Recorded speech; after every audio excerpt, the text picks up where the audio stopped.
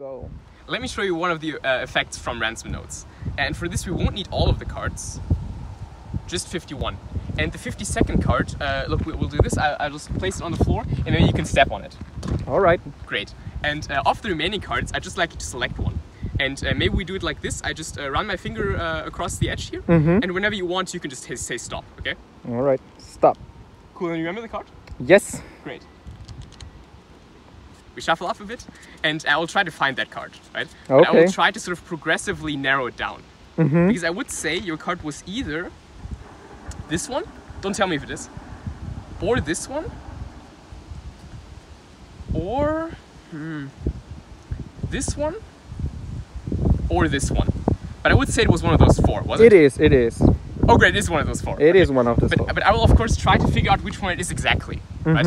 And I could of course now guess, right, if it was a black card or if it was a red card. But the good thing is that I don't need to.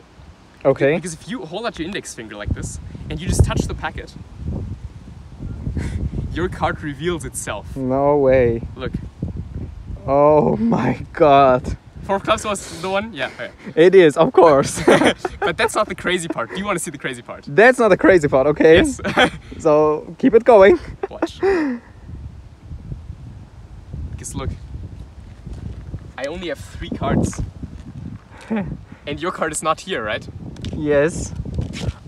Oh god. Because this is a card trick with 51 cards. And this entire time, you've been Can't standing on. be. No, that's not my card. On the 52nd card. And interestingly, it is. Oh my god. That's insane.